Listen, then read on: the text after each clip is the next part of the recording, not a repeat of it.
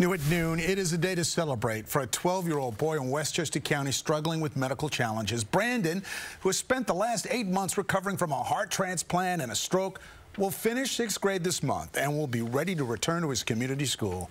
He currently attends Mount Pleasant Blythedale School, where he has had medical oversight while also receiving comprehensive therapies daily and returning home at night. Blythedale Children's Hospital is the only hospital in New York State with its own public school district on site.